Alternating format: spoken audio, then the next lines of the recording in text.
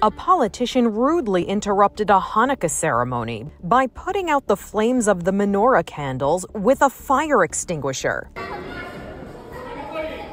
It happened at the Parliament building in Poland. Reports say the far-right MP Grzegorz Braun created chaos and filled the halls with powder trying to stop the ceremony, which he called an act of satanic worship. Braun was later made to leave the chamber for the stunt, but the Jewish community came together to have a do-over of the ceremony. It is not the first time in history that someone was trying to put out our light. But in Polish and Jewish history, we have always lit the candles back one more time.